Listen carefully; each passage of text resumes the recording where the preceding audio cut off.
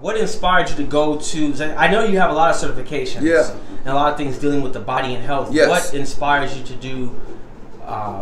What was it? Massage therapy. Massage therapy first. What inspired you to do massage therapy first? Honestly, a friend insisted me on being able to. You should offer this. You should go learn massage therapy. Have you ever thought about me being me? No, not really. Were you a personal trainer at that time or no? I was training at the time. I like was for out yourself or other people? For myself. I was training for myself. But you know, when others start to come along, when they see me post when I post results, when I do what I do, of course I had others tagging along at the same time. So, who was your first client? How did you get your first client? Man, my first client actually came off, I want to say Facebook, social media. Me posting you know, my workouts. You know what I mean? Accountability workouts, not just some push-ups and then but really like some workouts. Me doing reps of different workouts. You know what I mean? So my first client came from Facebook. Yeah.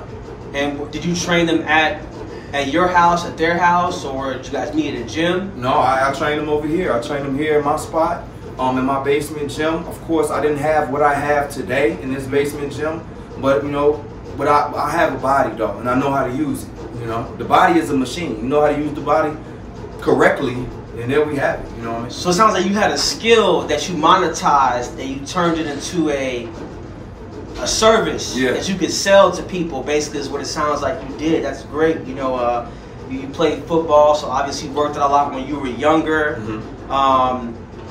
What was your first job out of high school? Did you work in a gym, or did you work for a school? Or? My first job out of high school, actually right out of high school, is when I moved to Atlanta. Okay. I moved to Atlanta for about 3 years. A lot of people don't know I was a musician. I did positive rap with 2 other guys. When things wasn't going the way I wanted to go with football, because of course I was doing football in high school. You know, that's when I went over to Atlanta. We was doing music at the same time. We shot out there for 3 years. Long story short, if you're gonna be in a group, make sure you all on the same page. Make sure you're never for self. A group is a group. You gotta be as one. Long story short with that. Came back to Chicago, that's when I got into working. I'm always having a job, man. I always had a job, but the job was never fulfilling.